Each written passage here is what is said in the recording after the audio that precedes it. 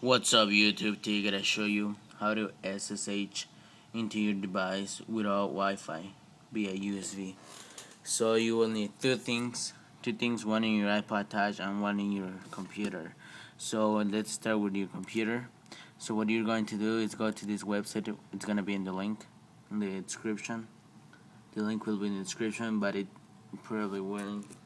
The website is www.i-funbox.com.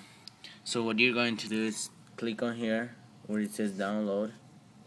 I'm gonna go ahead and download that, and it's gonna take about a minute. You'll need WinRAR for this, and you're gonna extract it to your desktop. You don't need to install this it's not required. So what you're going to do is extract it to your desktop, and here's the icon, i-funbox. And then what you're going to do after this is go to your iPhone or iPod Touch or iPad. In this case I'm using an iPod Touch 3rd generation jailbroken, and go ahead and go to Cydia. Let it load. Okay, then you're gonna go ahead and go to search AFC. That's all you need to know. AFC. So what you're going to do is install this package, is AFC to add. So this is the package that you're going to do. It's gonna ask you to reboot or restart your springboard, or reboot. Mine said reboot because I haven't rebooted. I have installed things for a while. So that's all you need, and you're gonna go ahead and click on this. Make sure your iPod or iPhone or iPad is connected via USB.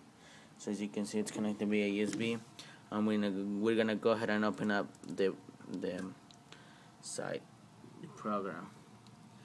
So as you can see here, it says welcome, and you're gonna go ahead and go here, and it's gonna say your device. And as you can see here, is file search, recovery, music, general storage, iBooks, wallpapers, ringtones, voice memos, applications, or raw file system.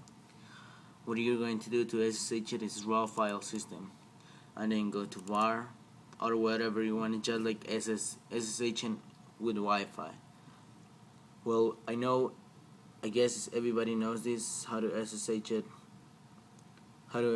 into your device with Wi-Fi.